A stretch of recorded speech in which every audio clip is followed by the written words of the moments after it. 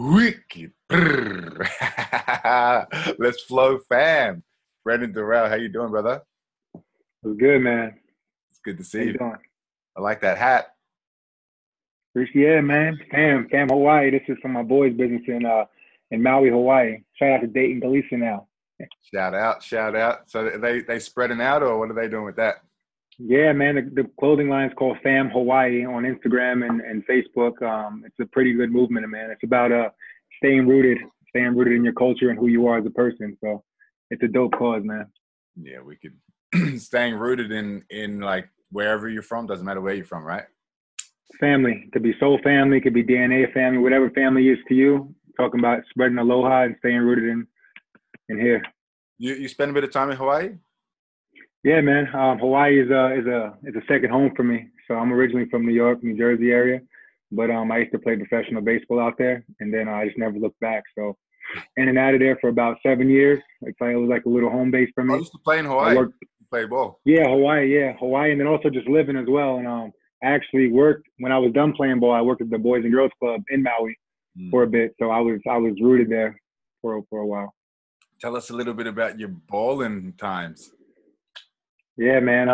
Grew up playing basketball, baseball in New York, New Jersey, and baseball stuck with me, man. So you see, people call me Bam, because I hit the baseball hard.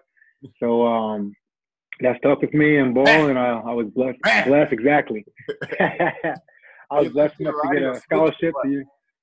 I was actually a switch hitter. So if there was a righty pitcher, I batted left. Lefty pitcher batted right. So what? Yeah. I'm a the little same. Actually. switcheroo on him. I'm the same. I'm like, because I play cricket, but I'm the same. I can do both sides as well. Ambidextrous. And oftentimes I'll just switch it halfway and just like do the switch hit. So, Bro, I love cricket. Like I went to a big bash when I used to live in Perth, and man, like I fell in love with it. It was dope. it's wild, Yeah, right? it's great. Yeah. Just And have keep the seeing the flames guys hit bombs. and the fireworks and the dances and all that stuff. It's a good show. Like I couldn't do the regular cricket. Like the matches were just too long for me. Yeah. And I was frying in the sun. But like the big bash, man, it was hype. 3 hours done. Yeah, man. Yeah. So yeah, we gotta do that one day, man. We gotta hit. Have you ever played? Have you ever played before? No. I mean, just messing around at the beach and stuff like that, or like when I worked in Africa, we had a cricket's actually surprisingly pretty popular in Uganda because the British influence. Yeah. So I would cut it up with some of the kids there and play a little bit, but not much. So we got to get on that. It's difficult, right? Like you think it's easy, and then like people be bowling at you quick, and then you got the pitch with your hits, which you can do anything off the pitch. So you got to be super focused. Yeah, bro. Like and have the spins and everything coming in, and also too, like when I hit the ball, I'm sitting there watching it, like, and I dropped the cricket stick instead of like holding it, touching and shit. Like I have my baseball instinct coming. I just dropped the bat. Like but it's a dope sport, man. I really enjoy it. Yeah, nice. And in terms of like the ball, like that's taking you around. You said you're at Hawaii, and like where else is it taking you? Yeah, man. I played college ball. I was blessed to get a scholarship in America to play in Oklahoma, school in Oklahoma, and then from there I played in New Mexico for a little bit, and then it brought me to Hawaii, to Maui, actually to Big Island first, a team called the Hilo Stars. And then I ended up living in Maui a few years later because I just fell in love with that island. But yeah, Hawaii, and then I was blessed to play in Japan through that experience, Osaka side, Ishikawa, and then brought me to Perth. I played in Perth for a bit, played some state league out there. It was pretty awesome. And then Germany. What's the leagues like? Is it like, so is that like a dream for people who play ball? Like, are there kids out there who look to travel the world playing ball? Like, what's the kind of I don't know. Is there much money in the game? Like, what's the deal there? Like, I was blessed enough to make more money playing abroad than I was in America. Because in America, it's so many ball players and it's so competitive as well. Unless you get to that certain level, then you're not going to be making the dollars. But you got to be like plus or something. Yeah, like say for Americans, when we start traveling and playing abroad, like there's some really good leagues out there. Like in Germany, they have a Bundesliga out there. South Africa and in the Netherlands, they have really good leagues. But for Americans, primarily, like usually like after maybe like they stopped chasing the American dream with the ball, we get to a point where it's like, all right, I want to travel the world. This sport's taken me to this point, and now I can be paid playing in South Africa. I can get paid playing in Perth, Australia. So it's just beautiful destinations. So it's more of a thing where like an end of career kind of thing, and you just you take all the blessings in. So is there a kind of, was that your idea? Like, did you think, oh, I want to travel the world, or did somebody tell you that, or like, hey, did you know you could use this as a ticket around the world, or like, where did that idea come from?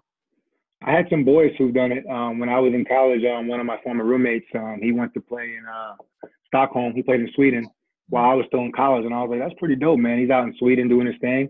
So I just kept it in the back of my mind. And then when I just was completely over and done with the business side of professional baseball in America, I was like, I want to hit the seas, man. I want to get out there.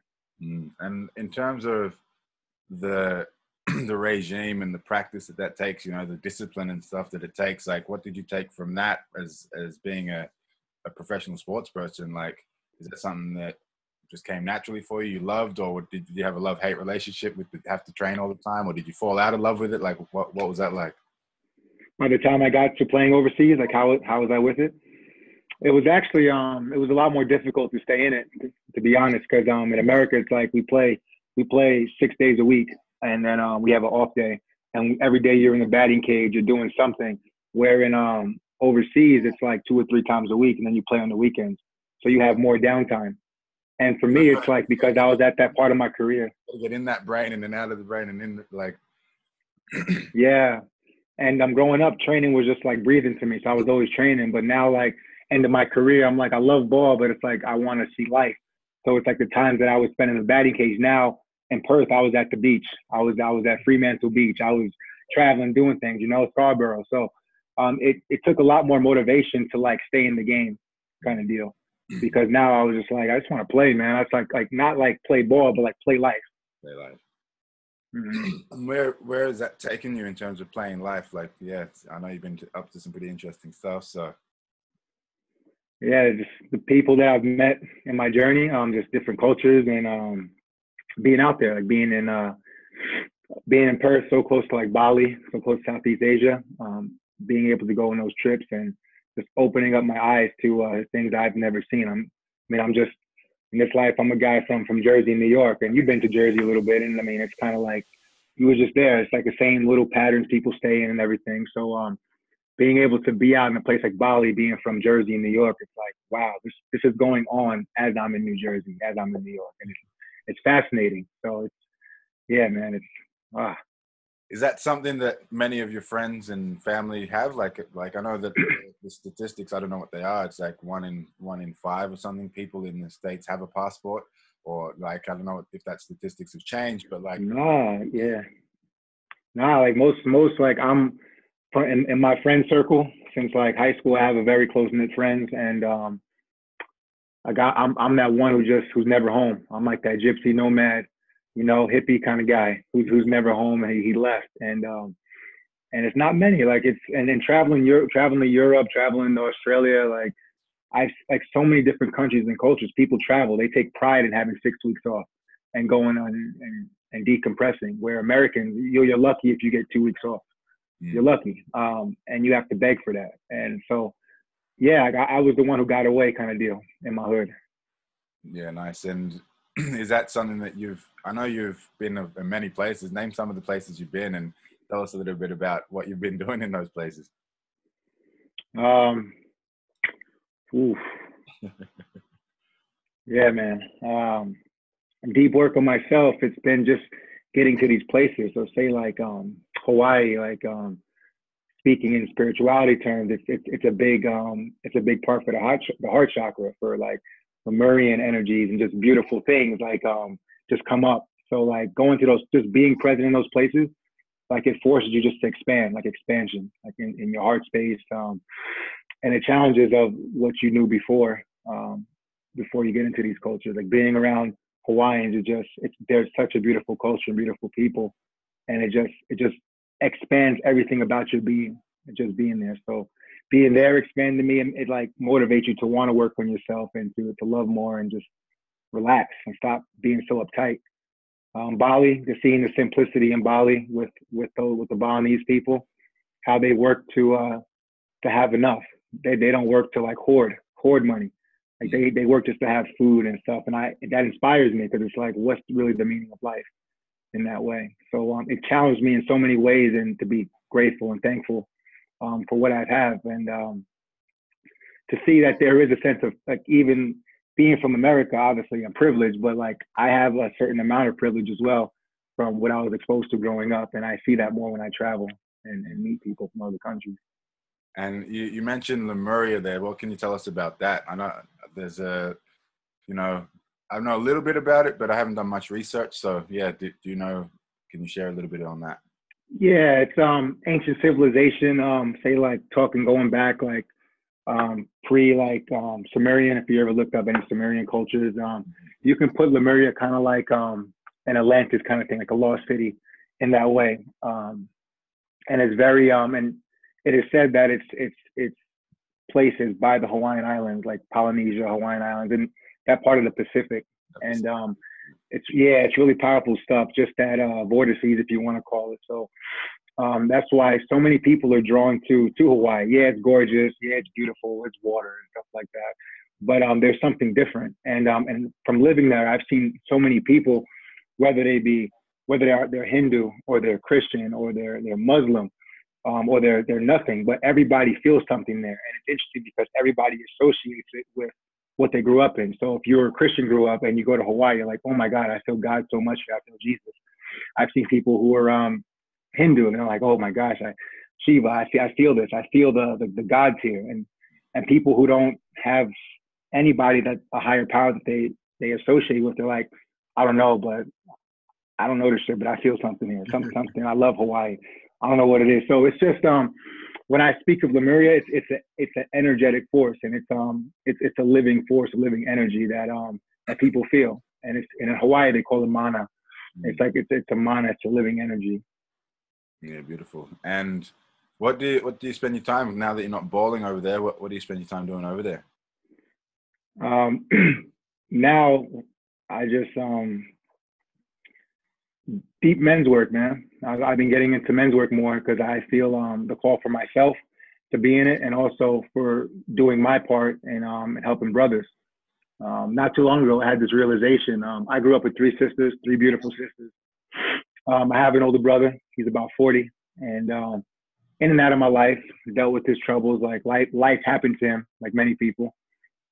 Different troubles, like law trouble, this and that. So I never really got a chance to build a relationship with him. But from a young age, I always craved that relationship with him. I would always get letters, like spot letters from him, like once a year, once every 2 years, while he was in prison, writing to me and different things. So I always would have that, like, I have a big brother, but it's not present. So I always craved that relationship with a big brother. So over the last year, I just been like still feeling that, like never healed it, like never healed that aspect of me. And it's affected me in a lot of ways because I've always wanted to have that relationship with the masculine. I have a beautiful relationship with my father. He's my best friend for sure. Yeah. He's my best friend, but still there's something about having a brother as well. And I know you as well. You know how that is, man. Like brothers are just, it's different than a father relationship. And so recently I was like, men's work. Like I vowed to myself, and I'm passionate about being a brother to the brothers I've never had. And being the brother I've always wanted for brothers. So that's been like passionate to me in that way. So and what kind of, so you actually have physical spaces that you work with men or young men, or it doesn't matter what age, or like what's that look like? Yeah, it's been creeping up on me too. Last year, rewind a little bit, I worked in East Africa. I worked in Kampala, Uganda. I was blessed to have a physical education teaching job there, and I was head basketball coach. So I was around teenage boys all the time, and I was just watching these boys. Like, man, I used to beat these knuckleheads too, man. Just beating around, thinking you know everything, and I'm like, they have so much to learn. But it's like I love being that big brother figure to them. And that pushed me to, like, when I came back to America last year, I was like, I want to go deeper into young men's work, to men's work, because I see there's a lot that needs to be healed with men. And so now I have several clients. I'm a holistic life coach, and I work with men and women, but I have a deep passion of working with men who are trying to figure it out. Like, I love men who are trying to work on themselves. and but they might not have an outlet or not know which way to go about it. So I'm here to help guide them in that direction that they want to go, to redefine masculinity, if that makes any sense, because we're told a lot of things that boys can't cry and all that shit. Talk to us about that, because that's a big piece for me also, like balancing both the feminine and the masculine within whatever physical, you know, that you have, if you identify as a man, or if you identify as a woman, or whatever, or somewhere in between. I feel that cultivating a healthy and integrated relationship with all the aspects that are within you is the healthy way to go about it, rather than, you know, being the tough person, or if you identify as a woman, just to be that nurturing, only that nurturing and flowing. Like, I feel having that nice balance, but having a real honest and deep connection with the parts of you that exist within you, which I believe all of that exists within us. Yeah, no, I 100% agree with that, man. Yeah, and I know you take pride in that as well, because with your qigong practice, I know that you do as well. Like, it brings you back to center, back to balance and stuff. So if you feel something too far here, you're coming back here. If you feel it too here, you come here. So yeah, it's very important. And for me, it's growing up in New York, New Jersey. Like a lot of places, we're taught that men aren't supposed to show emotions. Men aren't supposed to this, men aren't supposed to that, and you're less of a man if you do this or you do that. When I was in Uganda, there was this 8-year-old kid when I was teaching, and him and his friend was running around being knuckleheads, kicking a football around, and his friend fell and he hurt his knee, and he started crying, and he came to my office. It was like, Coach D, my knee hurts, and his friend was like, you're not supposed to cry. You're a boy. He said that to him, and I was like, and it just dawned on me. I was like, that's the consciousness of little boys. So I looked at his friend, and like I grabbed him by the shirt like this. I went like that. I said, well, if he's not supposed to cry, how come he can? And he goes, I don't know. My dad just told me that I'm not supposed to cry. And I was like, man, this is deeper than just these little boys. So I was like, it's we have no outlet. Like, we're taught to be a certain way. And it's not right. If we weren't meant to cry as men and show emotion, why do we have these tear ducts? What do we have, 4 tear ducts? Like, why do we have them, you know? Why do we feel hurt? Why do we feel sad? If men were supposed to be a certain way, we wouldn't have them at all. So I'm passionate about redefining that. Now, I'm not saying for men to go out and be crybabies, you know, and sob everywhere. No, it's not about that, but it's about having a healthy balance of feminine and masculine, and being able to express yourself through communication. The age of sweeping shit under the rug is gone, man. Like, it's gone. Those men are breaking down. And we can see that physically in the world today with countries, government systems. There are a lot of things like that. Masculine, let's hide it under the rug, is breaking down. And as well, like, it's going to fester, right? Like, if you put it there, it's gonna get moldy. It's gonna fester. It's gonna come out in ways. And you look at the suicide rates in men, older men, younger men. You know, like, you know.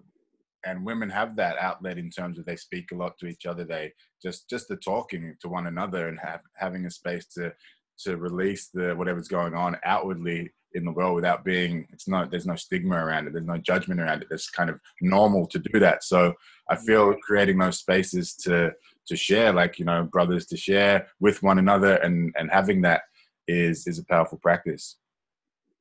Yes, it is. And I'm glad you brought that up too, like suicide rates too. Like, I was reading an article saying like 2018, like suicide rates at amongst the highest it's ever been in recorded period. And that hurt my heart space a lot, because to me, it's like me as a person, I could have crossed a path with somebody who is struggling with that, not being able to express, like in New York, just brushing shoulders with somebody. I could have helped somebody just communicate openly, like, that I care. And it's a real thing, like, to have that outlet. And as brothers, like, we have to create a container and create a space, like, work together so we can share those things with non-judgment. And that's how you systematically change structure of everything, is just having that open communication with love and no judgment. And what are some other kind of principles that you work with? I know you work with these guys, and you mentioned doing some work with P. Shout outs to P, Preston Smiles, doing some amazing work in the world with his partner as well. And welcome to the world, Kingston Rye. Also recently, that was amazing to see these. I love when conscious, you know, people who are have some level of awareness and consciousness and wokeness, if you will, are breeding and having offspring and bringing new life into the world. I think that's an important piece.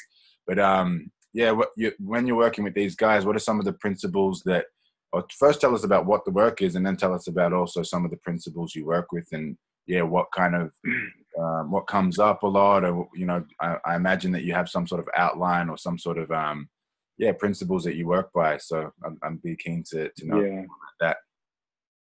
Yeah, before I touch on Preston, just with my personal clients, my three, like my trinity that I go with holistic life coaching is integrity, compassion, and love. Like those three things, underlining, and everything to me. If everything falls into that trinity, like there's a wholeness in that. So with my guys, I challenge them with integrity, with compassion, and with love. And love can have two faces as well. It could be like light a fire under their ass, or it could be like, "Hey, come here, bro, let me give you a hug." So it swings depending on the need of my guy, of my woman who's there, who need that support. So that for me, it's those three: integrity, love, and compassion is my three pillars in my trinity. And can you define those real quick for us? So I know they're great concepts and a lot of people know them, but like, what's the definition? I guess you can go dictionary, or you can just go what you know from your own experience. Yeah, my experience is love is non-judgmental. It's unconditional, no matter what, and the depth, how far I'm willing to go with my clients, it depends on me. So unconditional love always, and there's nothing that they can do that's gonna make me be like, I don't want to work with you anymore. Like you're gone. Like there's nothing that they can do in that way. If there is, then it's because if there's something inside of me. So love, unconditional love, number one for them, because if I can go to the depths for them, I challenge them to go depths for other people as well. Talk to us about that, about like deal breakers and things like this. Like, is there such thing as a deal breaker if someone's abusive, if someone's physically abusive? Whether it's like, is there certain things which are absolute no, or like where do you draw the line in terms of like, actually I'm not, you're not helping yourself or me by either physically, verbally, emotionally abusing me? Like how do you navigate that? What's amazing, the beautiful nature of vibration. I've been blessed where I haven't had any clients or anybody come to my field who are in that way. When people come to me, it's like I'm drawing in people who are already of a certain level of vibration and love. So I haven't even attracted people who are like in that kind of like state of like self-loathe and stuff, which I'm open to working with them and giving them tools and tips. But people have to have a sense of readiness before they come to me in that way. If that makes any sense. Because I'm not a medical practitioner as well. So if somebody is having different feelings and stuff like that, like up here, I do recommend they can go and seek help, because that's not what I'm paid to do. But yeah, so if we were to say now, if somebody was coming in and say like, I know they're, say, abusing their wife, or they're abusing this person, or verbally, whatever it might be, I draw the line at that. Like that's a no for me. Like we can't roll together, because that's not coming from a place of love for me. But thankfully for universal law and everything like that, laws of attraction, I don't attract clients that way. So I have energetic boundaries. That's an important piece you mentioned. Like I wanted to bring that up because it was something that came up the other day on the concept of like, if I think it was Marilyn Monroe said, if you can't handle me at my worst, then you don't deserve me at my best, and I like, I like some of these kind of sayings and these quotes and things, but I like to reframe them in such a way that make more resonance with me. And the more resonant feel for me is that if I can't love you in such a way that allows me to place you in my heart, then do I deserve to love you at all? That's my kind of reframe on it, or love myself enough to put us both in our hearts, and for me, that's the reframe for me, that what brings a level of self-responsibility to that concept that she mentions. It's like, well, if you just want to recklessly be your worst all the time and expect me to still love you and put you in my heart, then how can I actually do that if it's not a two-way street, Yeah, love them from a distance. That's what I do. I've done that with so many people. I've done that with my family as well, with people in my family. You love them from a distance. And just because I say you're not for me doesn't mean that I don't love you. It just means right now you're not for me and I'm not for you. So it's I love you, blessings, but it's not working out right now. So there's the boundaries right there, energetically, so to say, with that. And because nobody should ever accept toxicity in any form if you feel it's at a detriment to you. So it's like I've learned to love people, and that's been the most challenging as well for me personally is loving people against all odds. Even if I never talk to them again, even if they did terrible shit to me or wish terrible shit on me, it's like, all right, Christ center, Christ consciousness. How deep can I love them in a kind of way? And talk to us on that, because it's not easy for a lot of people. If people will someone will do something terrible to them, they'll feel either vengeful or spiteful, or have to do something back, or even just accept them in your life. A lot of people just we're friends, of course. I don't care how they treat me, or it's like I love them, so I'm gonna let them in my life. I think that is love too, is to go, no, I'm not gonna accept that in my field, in my life. But I will love you from over here, like you said, and that's not an easy thing. So how do you actually do that? Yeah, for me, I always put it towards I don't know what's going on in somebody's life. Like I don't know what's making them act this way or treat me this way or treat others this way. I don't assume anything. I just assume though that there's something under that surface that I don't know about. So I'm not going to go there and judge them and take it personal, which is really hard. It's really hard. Like I'm not going to lie, like shit's challenging, and I wish there was a way, like you take a pill and you can fucking allowed to curse in my head. You take a pill. It's okay. You take a pill and it's like, okay, it's over with and it's done. Here goes your thick skin pill. There's nothing like that. It's literally killing them with kindness and with love. And I just go around with this vision of Christ consciousness of like, how deep can I love them on site that way? Because I don't know what they're struggling with. Like I don't know what demons people are facing, this and that. So whatever they blurt out of me, I'm not going to take it personal. I'm not. I mean, now if somebody comes to my space and want to be physically confrontational, I have to defend myself. I mean, I'm saying I'm from New York, New Jersey. Like I have to defend myself. But I mean, it never gets to that point. But I'm saying like it's I don't know what you're going through. I don't know what your struggle is, but I'm here for you and I love you, and I'm not going to take it personal. And that's the love piece, right? So that's the love piece.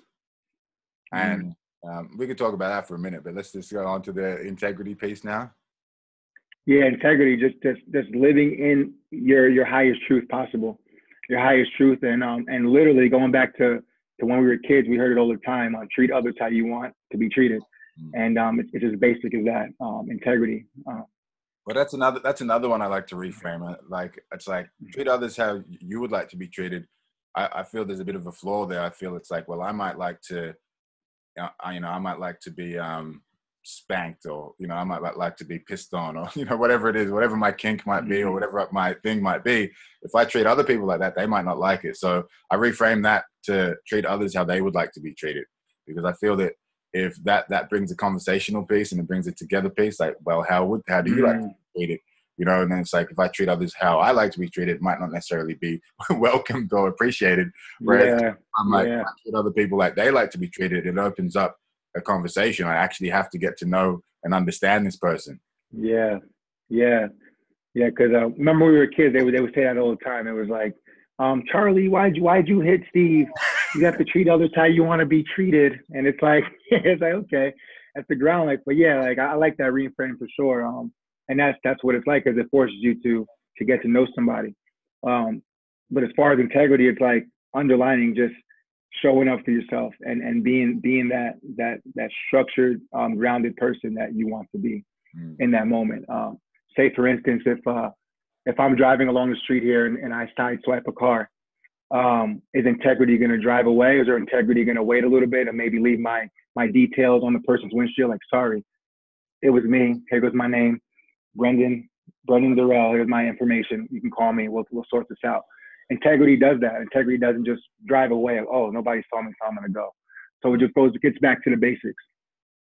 And in terms of that, like, what does it look like? Because I know that's a big piece for, like, it's just super damaging for your own self-esteem if you're doing things that inside of you feel wrong, or feel like, I'm not a big on right and wrong, like, you know, but there are things that feel like they're like, yeah, it's underlying things that they're just totally out. You know that something's not a truth, or you know that something's you're Yeah. hiding a little bit of truth, or you know that you've done something and haven't told, like you're withholding something, or you've done something against someone and they don't know about it. Like that for me it's really damaging for your own self-esteem. It's less about Yeah. the other person and doing it for your own mental, emotional, spiritual well-being. Yeah, no, I agree 100%. Because integrity starts in here before outwardly. It's like, can you live with yourself if you drive away right now from this scene? Can you live with yourself, not live with their thought of you, but live in yourself? And that's what it comes down to. Like yourself's gonna let you stay there and leave your details in that car that you've done that to somebody. Because I personally couldn't go home and sleep knowing that I did that kind of shit, and then I didn't stand up and act accordingly in integrity. So yeah, definitely, it's definitely an inside job. And does that for you build does that build a sense in you of some sort of, like, does that give you a sense of trust in yourself, or a sense of, I guess it's integrity? Is it like, because integrity is like this strength, right? And when I think of integrity, I think of like a building or a structure that's solid and not going to go anywhere. So like, what practices do you do to ensure that you're staying with your integrity? So is it like, if you do something, a transgression, that you deal with it immediately as possible, or like, what are some of the practices that you have to ensure that you're staying within your own integrity? I go straight with feeling. I drop into feeling, my personal feeling, and I honestly talk to my gut, and I'm like, does this feel right? Coming from a love place, that's how the Trinity that I talk about correlates and stuff. Like, because if it's coming from love, am I gonna do this? Am I gonna leave this scene, or am I just gonna dip out? It's like I have to like feel inside of it, because with my intuition and my knowing, I'm pretty confident in that, if it's the right way. Because would I honestly want somebody to decide to swipe my car and dip out? Mm-mm. Like and me as well. Like, it goes back to one of my favorite players growing up, baseball in America. His name was Derek Jeter. When I was growing up, and I remember he said, it was like this famous quote that he said. He said he would practice at a stadium with nobody around, not one person in there. Dude would always sprint off the field, because he always said, you never know who's watching, kind of deal. You never know who's watching. Like, the time that you're walking, like, you're setting an example every single time. And for me, energetically, like with the world, the collective, I'm setting an example every time. If I stay in integrity when nobody's watching, that helps the healing of this world in some form. And also for me, that sets the tone for things happening to me as well. Like, if I'm going to be shady and sketchy and dip out on that, like, I'm opening that up to my life in the same way. So that's a big piece, actually. The the piece on, you know, greatness isn't when it's what you're doing when no one's watching, you know, and that, like, even just in my Gung practice, I'm practicing often alone wherever I am, and I know that, you know, nobody's there, but I have to be 100% diligent, because how I do anything is how I do everything, right? So it's like, if I slack off in my own practice when I'm here by myself, then I'm going to be turning up like that. I'm going to be leaky in those areas. So it's a big piece. And in terms of that, like, I imagine that would build like a high level of trust in yourself. And what about bringing that to others, or like with also the feminine, like when you're, because I know that's a big piece for the women in life. They need to have a lot of safety, a lot of trust. And, you know, so bringing that in, if you have that high level in yourself, that, you know, and women are highly intuitive. Humans are highly intuitive, but especially women. And, you know, how do you feel that translates in the masculine, feminine kind of interactions? With both masculine and feminine, with the integrity piece. Yeah. Yeah, it's for me, it's as you talking as far as like partnership, or just like in general, just Yeah, masculine. with partnership, and with even just like safety of, like, because I know women are walking around in a lot of in the heightened Oh, fear. danger, and, you know, like, whether it's partnership or relationship, even men meeting women, or women feeling safe in the presence of men, this kind of stuff. Like, Yeah. like, I think that's a big piece. Like, if we have a trust in ourselves, or if we have Yes, I see what you're getting. Yeah. ourselves, then that's going to translate. If there's some level of, I don't trust myself, or I don't feel integrous with with other stuff. It might not even be with women. It might just be I cheated on the test, or I swiped the dude. It has nothing to do with anything, but there's transgressions within you. I feel that Yes. that's energetically picked up by the women in our life, especially, and you won't have the trust. Yeah. No, 100%. Yeah, you're right, man. That's how I feel as well. It's if that's not right in you, we're gonna pick up on that. Women definitely gonna pick up on that. Men, to anybody, like when you walk in a room, like you sniff something, like energetic, like, oh, what's that? What's that? Like, it has a scent to it. And yeah, you're right. Like there's that's why for me, if I stay in that integrity piece, I know that I'm helping other people feel comfortable around me as well, because I feel comfortable with myself. This guy I was listening to speak recently, like he's really fiery guy, and he just said simply, he goes, I don't do well with the elephant in the room. I kick the elephant out. And I was like, yeah, like energetically, like if something ain't right, you're gonna pick up on it. It's just gonna be there. So yeah, with the feminine, with women feeling safe, men have to do that work. Men have to go in and feel safe with themselves first before it can translate. Because if you're a man out here, but you feel like a scared hurt little boy in here, women are gonna feel that. Feminine is gonna feel that. We're gonna be out of balance as well. And what's the kind of process for you, or like what have you found if there is that hurt little boy in there? What's the process of aligning that with the man on the outside here? For me, I do a lot of visualizations with that. Like straight drop into it. I go into my meditation practice, and if I feel something arising, like the realization I had with my brother, the hurt that I was experiencing with that, I literally went into a meditation and I visualized. I journeyed myself through it, of the 6-year-old boy who was reading the letter slowly, the 7-year-old boy reading the letter slowly from my brother, and I went back to that feeling of watching him read that letter and just straight up just hugging on him and loving on him and getting into there. This is not a one-step thing either. Like, this is not like a one-step cure. This is like over and over, like showering my younger self in my mind with that love that I wanted to receive in that moment.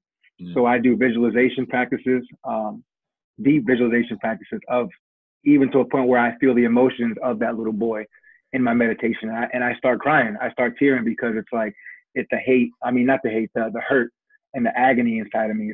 It's in there. And I let it come out. So going in deep, meditation practices, visualization. And what does that look like in terms of, is it a 2-minute thing? Is it a 20-minute thing? I know it might change, but and also what do you feel from before the practice to doing the practice, and then what happens as a result?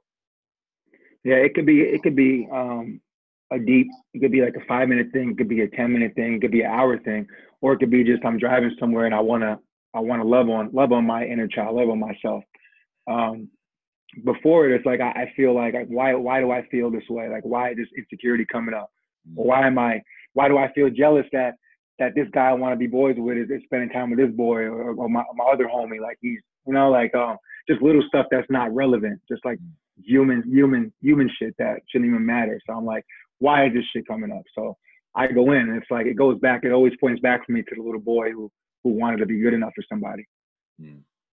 But afterwards, when I address that and deal with it, it's like, okay, I'm whole now. I'm completely whole. I'm in myself. Yeah, beautiful. So it's like having not necessarily looking out there. I can't remember who I was talking to about this, but it was like everything. I think it was one of my students, actually. It was one of my students who's doing a 100-day challenge at the moment with the Qigong, and constantly they were telling me that they were almost playing these mental games while they were doing the Gong. Like, oh, this came up, in the shoulder, and it means this. And then they would run the story. I said, look, just come back to the center. Don't worry about the story and looking out there. Just come into the feeling, come into the center, and the Gong will take care of itself. Like, we have all the answers within ourselves. We don't need to put this kind of what it means and put the meaning on it. It's just like, if we come back to the center, or everything we need is within us. Or if they're asking me questions about what does this mean, and can I research this out there and find books and knowledge on it, I'm like, that's great, but it's not going to teach you anything compared to the practice. Yeah. All the answers that we need are actually within the body. So I feel that that's a big piece right there. Yeah, huge piece, and that's why I admire that you do qigong, because it's like it's like how you just that flow that you speak about, the flow, and the flow is like all leading to here and out, coming in. It's like to me, it's like a wheel, you know, just going in there, and it's constantly in here. So yeah, going back to center and embodying that and feeling that, I can see that just that's where all the answers lie, and the feelings. And like I said, like there's some times where I just don't know. I just feel irritated and I feel triggered. And I don't know what the hell it is. I can't explain it, but I go in and I'm like, what do I want? Kind of deal. Like, what am I looking for? Yeah. What am I lacking right now? What do I feel that I'm lacking? So I ask myself these questions, and I see what comes up in feeling, not words. Like a lot of people, our culture searches for words and stuff. I go by feeling, because that's ultimately, I want to feel peace. I don't want to see peace, like, because I know if I feel it, I'm going to see it anyway. So I want to feel it first. That was actually something that Deontay Wilder said the other day after his fight with Ortiz. He said, what we can speak, what we speak and believe we can achieve. And I thought that was great. It's like what we are able to articulate, and in terms of, and I didn't take that as like, you know, a lot of people want to see words. I took that as what we're able to articulate and identify. So what we're able to reveal and feel within ourselves, then we can then, you know, you add belief to that, anything is possible. So it's just like the articulation of like, actually, what is this feeling? You know, what is it? You know, what is this vision? What is this message that I want to put out there? What is this, you know, the sensation I'm feeling? And then actually being able to connect with it, I think is super powerful. Oh yeah, definitely. Like the inquiry is freaking huge, man. Like inquiry going in, like a lot. Sometimes I start my meditations with asking a verbal question out loud. Like I ask it maybe as I'm breathing. I'll take a deep breath, ask that verbal question, take a deep breath, ask the question, and then when I nestle in after about 10 deep breaths in the question, my mind's fixated on that question. So I kind of like I'm diving in with that question going down like that and see what comes up. Yeah, super powerful. Super powerful. So that's the integrity piece and the compassion piece. Talk to us about that. Ooh, compassion, like straight up Jesus of Nazareth kind of compassion. No, but it's throwing the rocks at I'm catching that shit like a baseball too. Throw them at me, bro. Yeah, compassion, man. Just underlining, just having an understanding when you don't need to understand about people's journeys. Like we just, like I said, we don't know. You never know about somebody. So not that I'm thinking the worst about somebody, but I understand what they're going through because I'm human and I have feelings too. And yeah, we might not be experiencing the same thing, but there's an understanding because we're human and emotions still play a big part. So having compassion for people and loving on them is a big thing for me, and genuine, like not, and a lot of people, what you see a lot of today on social media, a lot of people, they they might take a camcorder or whatever, a phone, and go give like a homeless person $20 or something like that, but recording it and doing it and saying that's compassion. Like I like that, but it's like, or is that really a heart-centered act of compassion? Like, do you have to put it out there in that way? So it's underlying. I feel like it, you know, someone like a Drake who recently gave away all the money with the film clip. Like, I feel that that's a great thing, because putting that on blast, you know, if you've got a following and got an audience, that's a great thing, because if that triggers you, but I think adding the message there, like, you don't have to record this, you know what I mean? This is just because I'm not looking for the props from it. I'm doing this from a place of love. And if it inspires you to go do it, go and do it, but don't feel the need you have to record it, right? Yeah, it's tough too, because what if you don't have $20 to give somebody? What if you don't have all that money to give somebody? So, is that going to make you feel less than because you don't have that? It's compassion. Like, to me, like, I know people who I've met a homeless man who had nothing, and he goes and volunteers at the soup kitchen that he doesn't even eat at. And I'm like, why do you do that? He goes, because I understand where they're coming from. And I was like, wow. This was in Hawaii. It was in Honolulu. Yeah. And I was like, wow, man, like that changed me. So it's just coming from a place of understanding. Even if you don't understand, we don't have to understand somebody. And talk to us about that understanding, because some people get hung up. They're like, I overstand, or like, how do you put your under and over? And yeah, like, because I'm a big believer in that. Like, I seek to understand first. That's why I'm always asking a lot of questions. I want to know what it's like to be somebody else. I want to put myself in their shoes. I want to know what their experience is like, so that I can get a feeling and empathy for them. And that's another big thing about with men. It's not very, it's not promoted that empathy is a piece that we should worry about or that we should concern ourselves with. Yeah, with my clients, I immediately, like, before I meet them, I ask them what they're experiencing, like emotions and feelings, before I even get their backstory, anything, what they want it, because I might not be able to associate what they're experiencing currently, but if they say I'm sad, I'm angry, I'm happy, or I feel anxiety, I've personally, like most people, we felt all of those things at some point. So immediately I drop into the emotion, and then that's my understanding. Okay, they feel anxious right now. So I know what anxious feels like. So I'm going to come at them with a place of that kind of understanding of they're in an anxious space right now. They might be vulnerable, but that's my angle right now to support them in the best way possible. Mm. And that can happen on not just with clients, right? You can, what does that look like in every day with your, especially like the friends, the family, the close people who really can push the buttons? Like, how do you practice it in the times of heightened, fight, flight kind of deal? Yeah, kill them with kindness. But my family, like what I'm doing now is so opposite and so out of like the family karmic circle, like how I'm living my life. But my parents, they love me to death, and nothing's going to change that. So I feed off that as well. I'm like, there's literally nothing that I can do that's going to make them stop loving me in that way. And they make that, and they let that be known to me. I'm so blessed to have beautiful parents who say that, speak that out loud.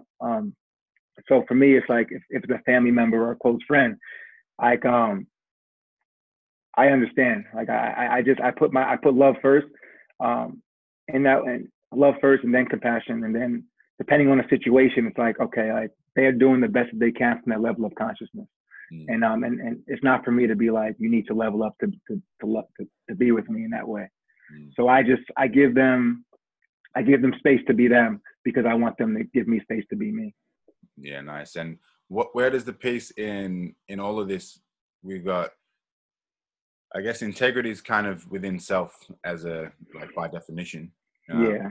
And love is, it's a shared experience. It's like love on yourself, and then that will spill over into the world, into loving the world, the nature, everyone in it. And then the compassion as well, being compassionate and understanding of others. But where does that, because I know a lot of people are hard on themselves, and they're running these things of, nothing I do is good enough, perfectionism, all of these kinds of pieces. Like, where does the self-compassion piece come in, and how can one practice that?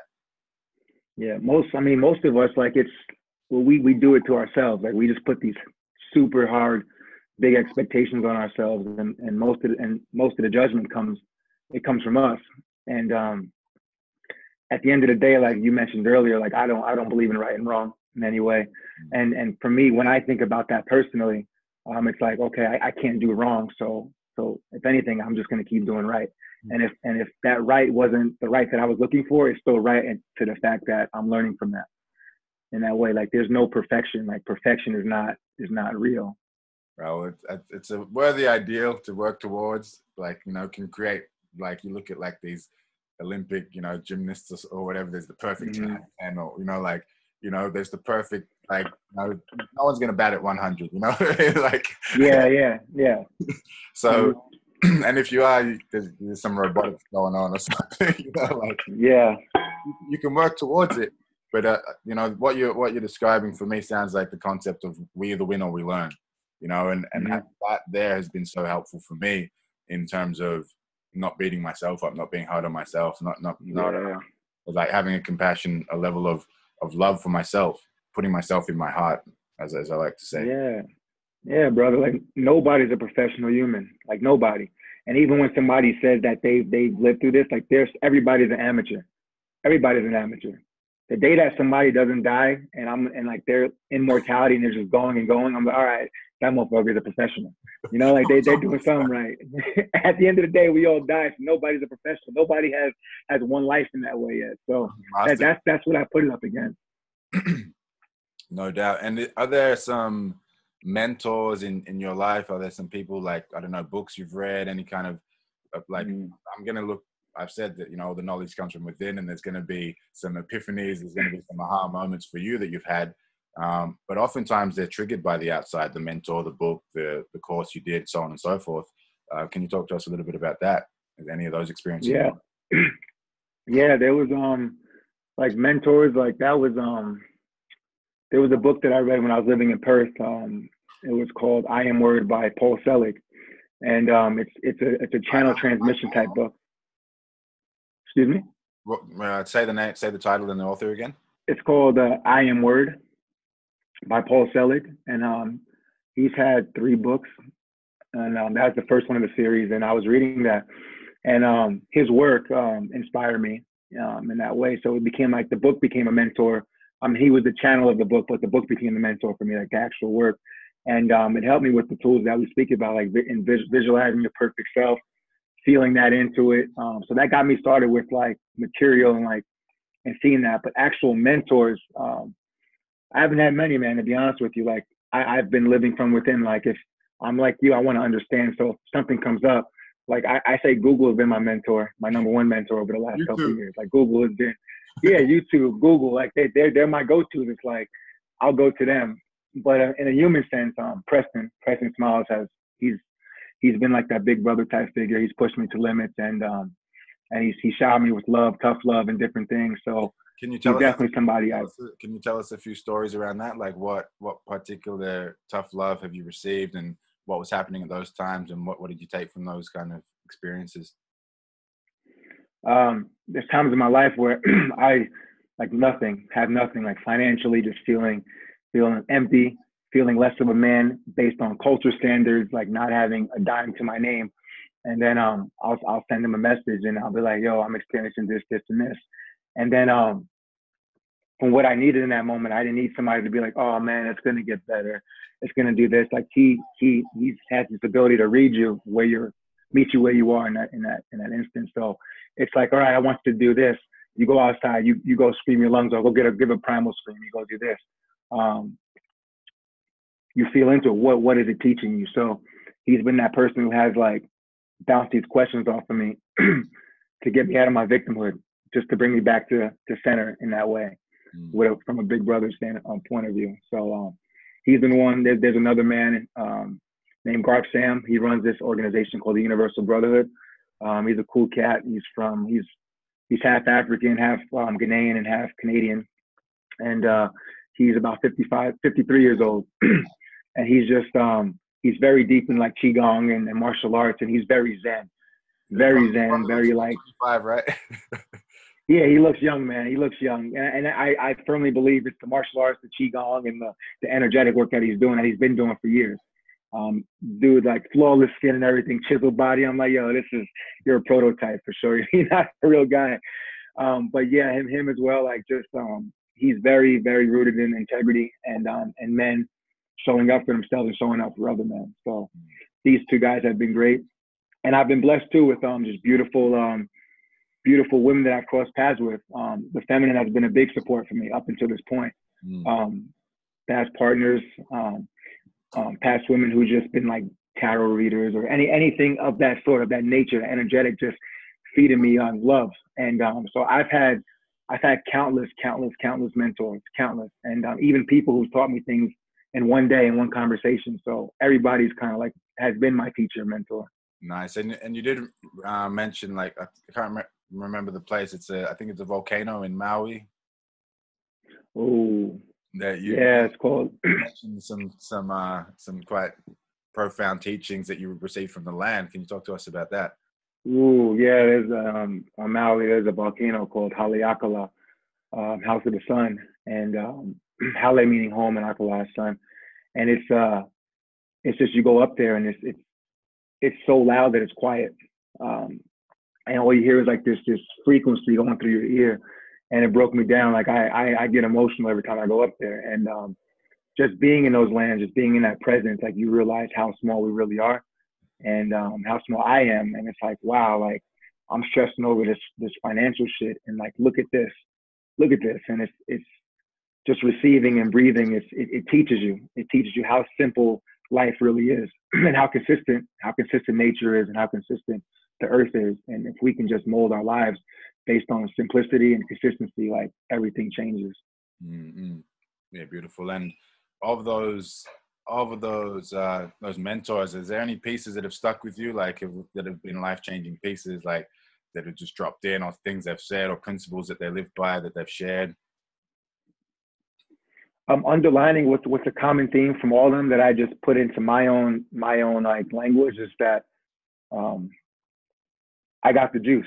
Like I have already arrived to who I want to be. I have to be that. Like I have to embody that. And that's the underlying thing in my journey was I was seeking. And it's like, yeah, and it's like the alchemist, like you seek, and then it brings you right back to here, right back to yourself, to where you were, where you started.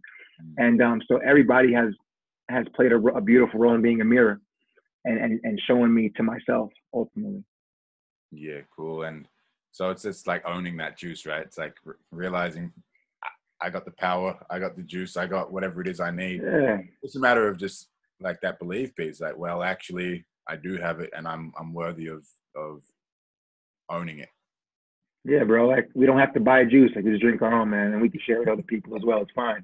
It's from a ever flowing source that's not going to give out as long as we believe it's not going to run out. Are there some kind of practices that you do? Are there daily practices? Are there things that put you in flow? Like, I know, like living life in the flow zone, this is something that I'm passionate about. I'm really excited about. I'm inspired by, like, and I'm always curious, are there pieces that, flow hacks that you love to implement? Like for me, it's like drink 2 liters of water every day. It's set my intention in the morning. Yeah. It's, yeah, it's like there's little things that I do that I'm always coming back to, focus formula, these types of things. So I'm always curious for other people, what are some things that put you into flow and just, yeah, really get you in that, owning that juice. Yeah. And you talk about flow. So what I love about that as well. Like you speak about flow, but it's like flow also requires some kind of structure. And some structure is good. And that's the masculine point of it, like the masculine element. So it's like, yeah. It's like there's times in my life where I just want to flow, and it's like I've done that, and I feel like shit because it's like, I'm not consistent, And for me, it's like the just speaking purely on energetic basis, it's like the feminine wants to flow, the feminine wants to flow, and the masculine wants to be type A and get shit done. So it's like having that balance there. It's like you do qigong, that's going to put you in your flow, and it's a structure because you want to do that. You generally enjoy to do it, and it's going to help you trigger your flow. And I'm the same way. Like working out is a big part of my life. If I can't make it to a gym or something, like I'm down doing push-ups, I'm down doing bodyweight squats. It just was a part of me. I thought that I had to try to be a yogini and all that kind of shit when I was going through my awakening. I was like, yo, I'm a big dude, man. I'm 6'2", 245. Like some of these poses, I don't know if I can get into them. So it's just being who I was, and so working out is one big thing. Breath work, that's another big thing for me as well. Changing my state, simple as that. Like alternating nostril breathing, those kind of things. Visualization, that's one of my main things is visualizing, like seeing it inside my mind. Even if it's not like a structured practice, even if it's before bed, before I fall asleep, I'm envisioning something and then I fall asleep. But visual definitely. But physically, like water, that's I try to drink 2 of these hogs a day, man, minimum, to a minimum, and eat as clean as possible, and get sunlight. Sunlight's a big thing for me as well. Like I have to flow with sun in my face at some point. Sun in the skin, like sun in particular. Like, do you have like the top lift? Do you breathe it in the eye? Do you have like? I know. Sun in the skin. There's some flow hacks. We get sun on the scrotum or sun on the anus is like super powerful as well. Yeah. I mean, in Australia in Perth, when I was riding the Island, I did a little. I did the scrotum sun healing, and that was pretty powerful, man. Like I was drained. Like I was dreaming in the best possible way. It was like a recharge. But just having simple sun on my skin is like that just does something to me. Like even if it's cold outside and like I feel it through the window just going like that, it energizes me. It triggers me. Writing, music. Like nature as well. Like I see the little kitten or the cat or the dog always finds the piece of sun and just sits in it and just bees there with the sun. I'm like, I pick up things from nature like that too. Yeah, that's interesting, right? Like when we see animals, their behavior, how simple they are. Like why do they go and lay in the sun or the cat? Like it's pretty cool if they do that. Like they're on to something. They know that the significance and value in that. So that's kind of how I feel as well. It's like I need to feel that on my skin. Mm.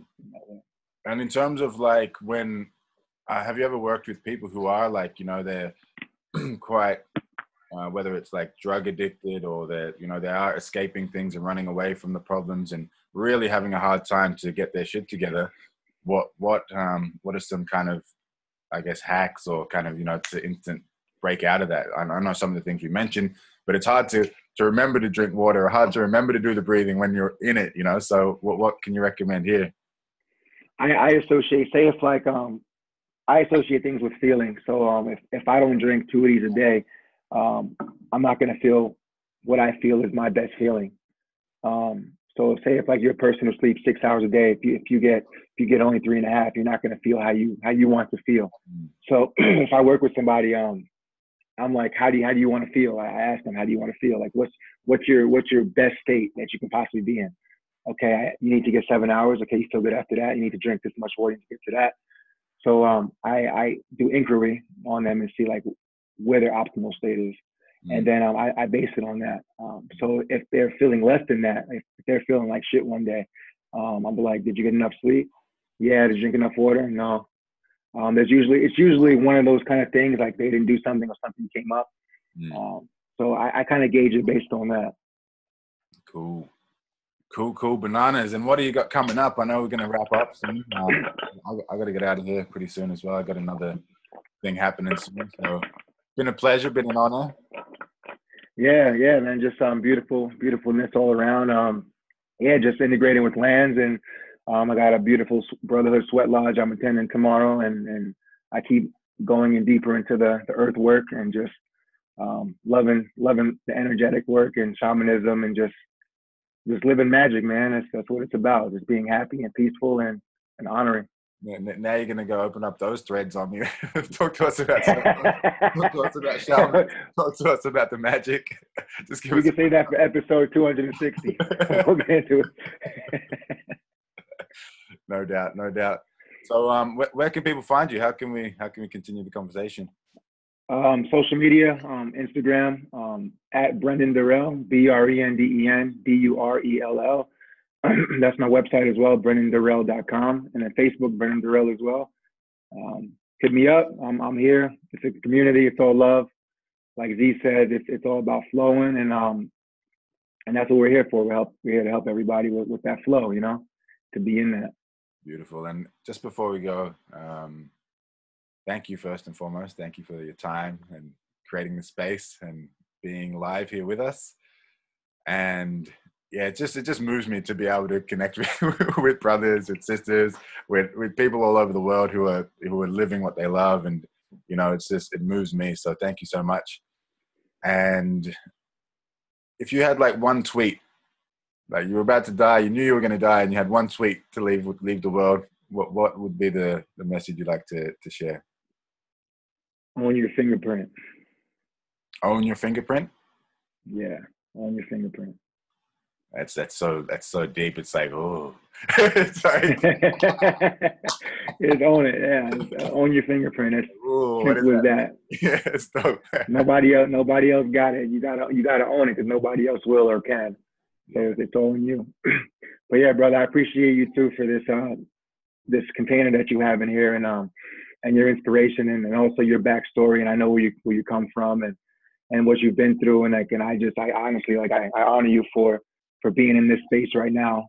You so easily could have been in other places right now, man, down other routes and in dark places, but you're here now and inspiring, and that inspires me as well. So I appreciate you for being that brother for brothers and for everybody else. Yeah, man. It's you know, our voids become our values, right? Definitely, man. No doubt. So thank you again, and we will do it again. I'm looking forward to continuing the conversation and maybe having the shoe on the other foot if you're ever doing similar stuff. So yeah, bro. And so it is. Let it be. So until next time, people, thanks for tuning in. And till then, keep the flow growing and the growth flowing. Bam. Thanks, man. Flow fam.